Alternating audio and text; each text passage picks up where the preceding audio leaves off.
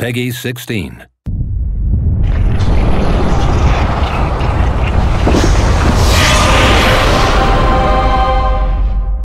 I'm Jonon Van Kanegemom. We're here at the Ubisoft booth at E3 2011.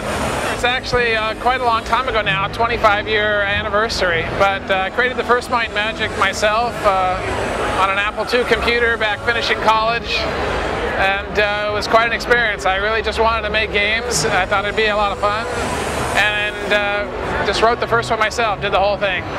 All the Might and Magic games were just so much fun to make. I really enjoyed every one of them, from the first RPGs to then when I started making strategy games with heroes. I enjoyed playing them as much as I enjoyed making them.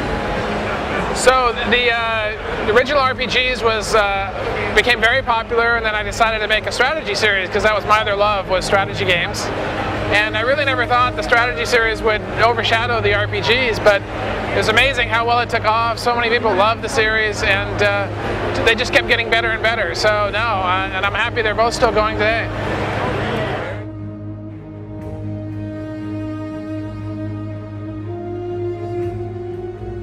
After the end of New World and Ubisoft picked up the rights to Might and Magic, I actually wanted to take some time off, although Ubisoft made me an offer to come work on it. And I didn't think I'd work in games anymore, but it didn't last about 9 months, and I was like, oh, that's all I did was play games.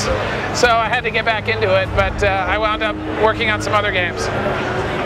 So yeah, I'm extremely happy to see Might and Magic continue to be developed, new games coming out all the time. It's really great to have started something, built 20+ games, and now there's another 5-10 more that's been built. It's really great. It makes me feel terrific.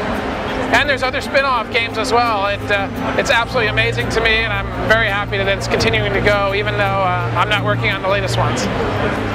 So a message to my fans and the fans of the Might and Magics and the Heroes games: thank you so much for all the support, and love that you love playing the previous games and the current games, and I hope you love the future games just as much. Happy to be here at E3 at the Ubisoft booth 2011, and check out the next Might and Magic when it comes out. Perfect. Thank you guys so much.